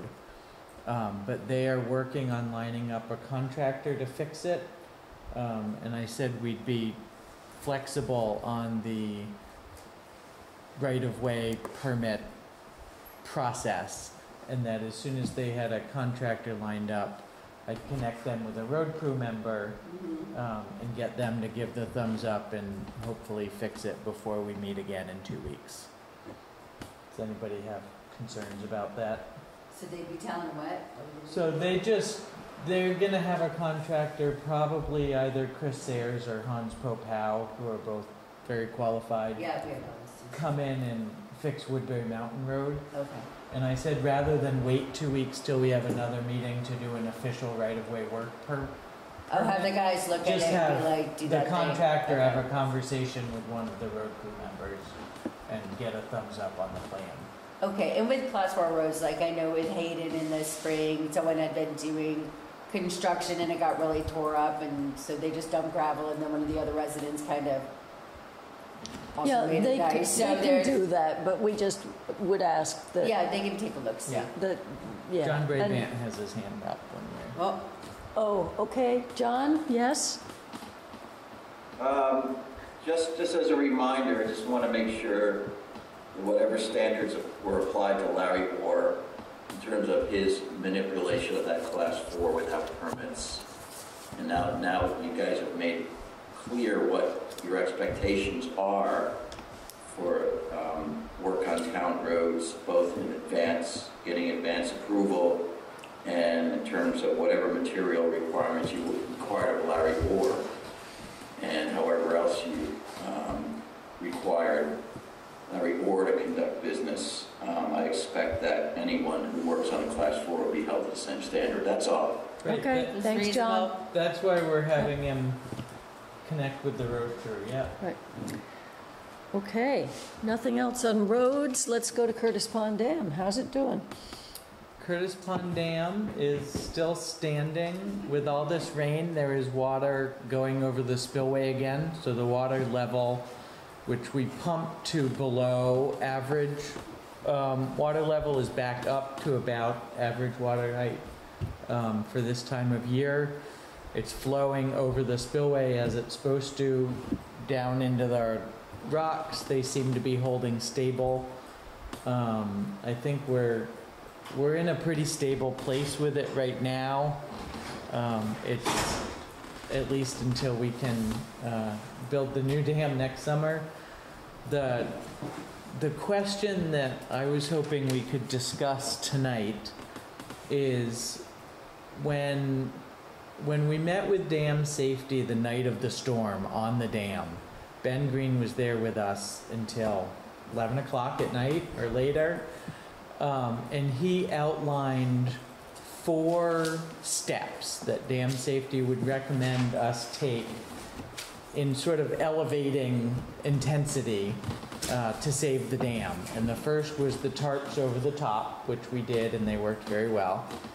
And the second was digging the trench down Camp Road to relieve water and let water go around the dam and back into the brook, which we did, and it worked very well. The third was renting the pump, which we rented and we ran for about a week, pumping 10 million gallons a day. All of those things contributed to helping the dam stay as sturdy as it did. And then the fourth was building the riprap wall beneath it, which is sort of a wedge that braces the dam up. That's constructed. It's holding very well. We just got the bill for that. It's about $11,500. I can't remember if I sent that to you. So the last thing that he recommended was building a siphon over the dam, which would allow us to either keep the pond level down 1 to 2 feet below average from now until construction, or would be in place so that if a big storm came up, we could draw the water level in the pond down 4 days before a big storm to increase storage capacity so it doesn't overtop again. At what cost? I didn't get an exact estimate, but from the bits and pieces I could get from the different contractors, it's between $10,000 and $15,000. We learned from him earlier tonight in the executive session that that siphon likely would not be the one that would be used again during construction. That was one of my questions, is if we build it, will we use it? Do we need it anyway next year for construction? And he said there was a chance that it might be used during construction, but that it would depend on the contractor we select and the way they want to do things. So both dam safety and the Du Bois and King engineers are saying the absolute safest thing you could do would be to relieve some pressure and build a siphon, either to keep the pond level down or in anticipating of a flood event. But both are also sort of saying, it's up to you. That's, you know, worst case scenario, you really need it. If you don't do it and there's another flooding event, you'll regret it. But if you do it and there's not another flooding event, you kind of wasted your money. Would it be reimbursable? FEMA reimbursable, given the fact that it was precipitated by the emergency? I don't know if anything We're really getting into a weird, we're starting to, the communication seems to be shifting from FEMA to like start putting things like this out to bid and to start normalizing the operations for these types of repairs, and knowing how much we have to spend on just our roads infrastructure, and knowing, I guess having gone through the flood event and the stabilization, I think respectfully, I think going through the RFP process and seeing where that stands and where we stand with whoever the contractor selection is, and then having that conversation after that, and maybe see if that contractor would be comfortable setting up the siphon that they would be using for that for the reconstruction process sooner than later, but then be comfortable with the idea that they may not want to engage in any construction activity, because that then they assume the liability of its function and the dam, et cetera, et cetera. But the dam survived the flood event. It has some new armoring, and it's a calculated risk to maybe not spend $15,000 for something that is going to likely have to be reconstructed. So okay, Nick, go ahead. In my recollection of my conversation at the dam with Ben Green, he said you wanted to get through the riprap, you wanted to talk, and then he kind of drifted into, and you could do a siphon. And I started to feel like it was a belt and suspenders kind of recommendation where they want to cover their base. They listed everything that they could think of that might reduce the risk. But I didn't feel like, we haven't gotten anything in writing, this was just all verbal. And then, then there is a siphon, you could do a siphon. So I felt like that he was trying to say it was optional, but he didn't want to write that on paper. I agree, and I think he actually did go even one step further and say, if you're only going to do one of these things between the riprap and the siphon, definitely do the riprap. Like, that was clearly the most important thing. And yeah, the siphon seemed almost. So if we did build the siphon, would we use it after the dam was reconstructed as well, or would it just be to get us through the fall, really? It would really just be to get us through the fall and potentially through the spring till construction starts. There's similar structures within the new dam that will allow us to reduce pond level if we need to for. Can you sell a siphon once you've built it? It's pretty specific. Okay. It seems pretty specific, and it just seems, given the proximity of all of the other adjoining parcels, like, it just seems like it would be a commitment on the town's behalf to infrastructure on something that we have already pretty explicitly say that we want to minimize the output of resources into until the construction process has completed, and given that particular piece of infrastructure is scoped in the temporary structures associated with the construction process, I think it's a measured risk to say we're going to forego it, and we'll revisit that throughout the year, the balance of this year and into the spring of next year, and leave room for dialogue with whoever the contractor is if they're comfortable starting that installation, well in advance to the cofferdam and the rest of the things in a way that's efficient, then maybe that makes sense to do, but until then, yeah, maybe not. So I take it nobody wants to make a motion that we build a siphon then?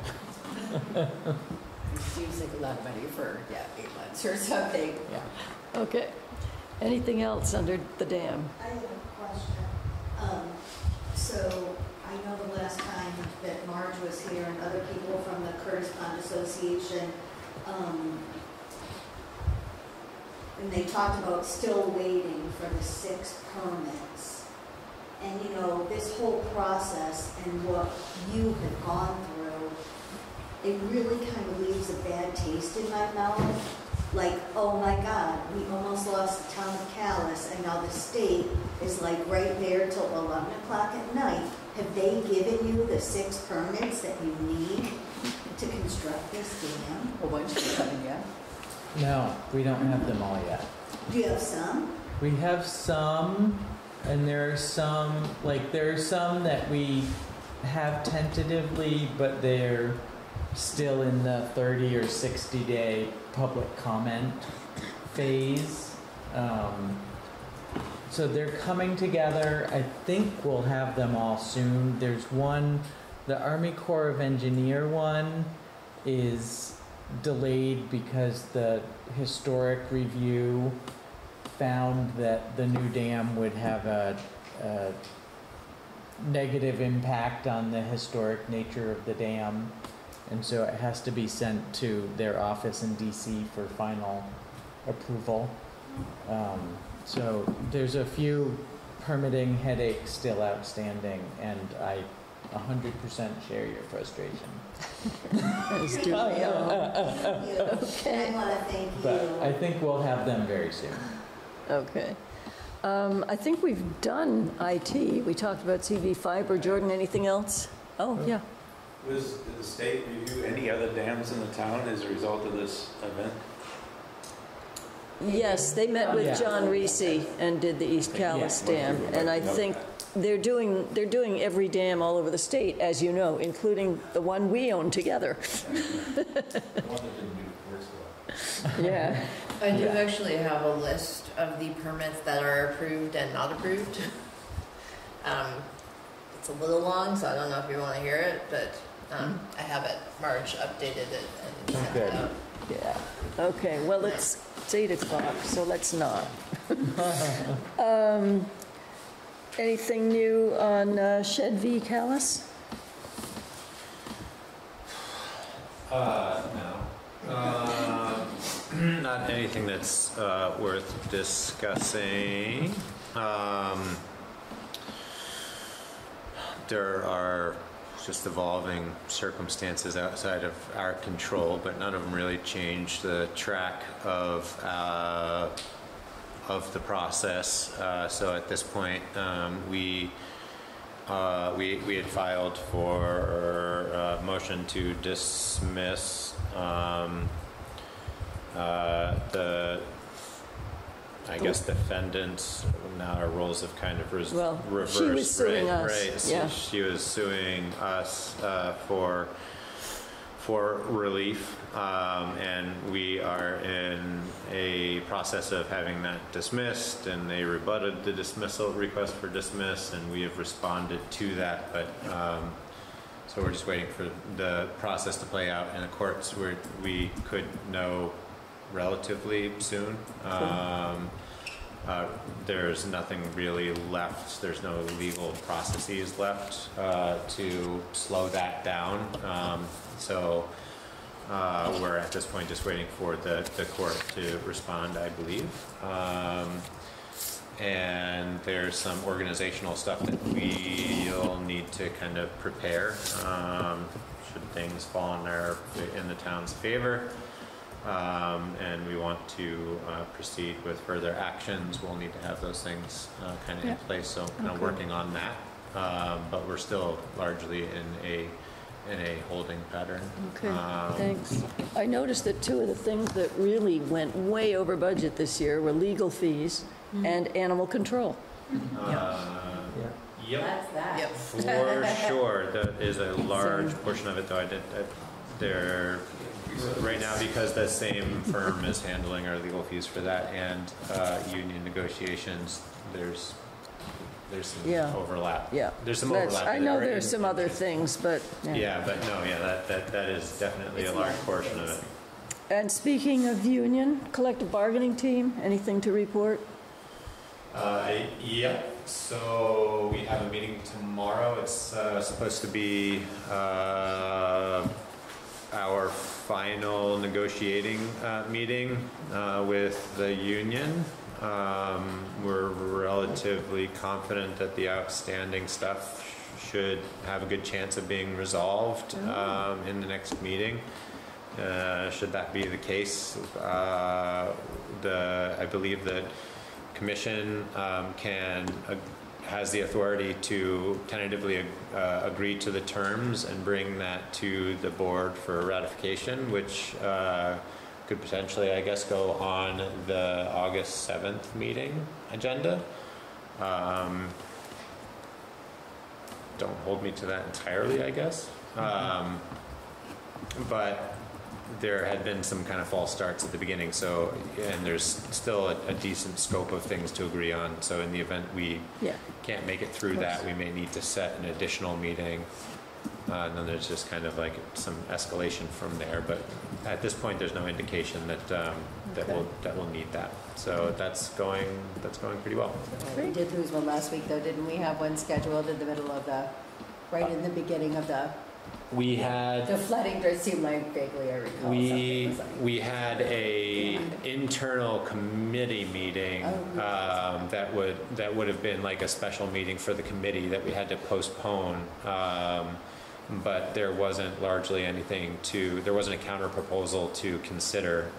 So right now our counter proposal is in front of the union, and we'll hear whether or not there's anything to negotiate tomorrow. Okay.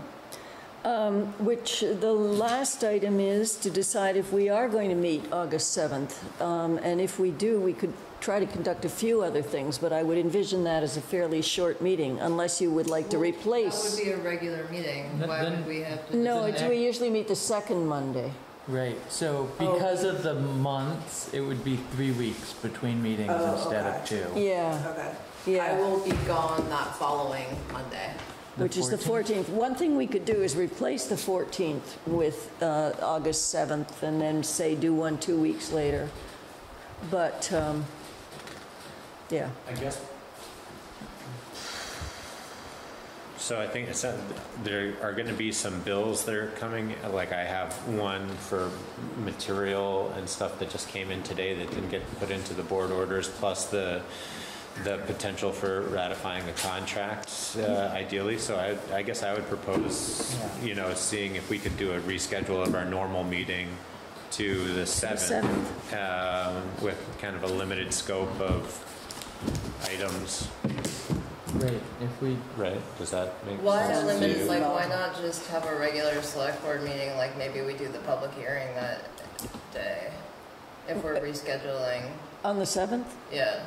Right, we should have a meeting on the 7th, do as much as we can, and decide that night if we need to meet the 14th as well. Do you think we are ready to do the public hearing by the 7th? I was assuming the town was kind of preoccupied. The 7th is 2 weeks from now. We're talking about the future of Calais discussion. I'm getting the feeling things are calming down enough that we might be able to do that. Okay. I think so. So that'll be a regular meeting. That's kind of scheduled anyway, so I don't think we need to vote on that. We just understand that we're going to meet on the 7th, and then we'll decide about the 14th later. And we have to set the tax rate?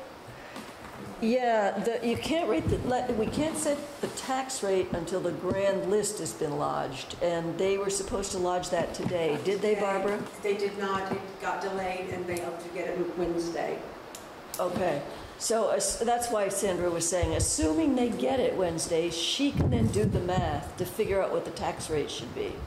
And if they want to mail it by August 11th, then certainly we should do it by August 7th. Yeah. So that would be another one to add to the August 7th. Well, that's the reason for pushing it up. So, yeah.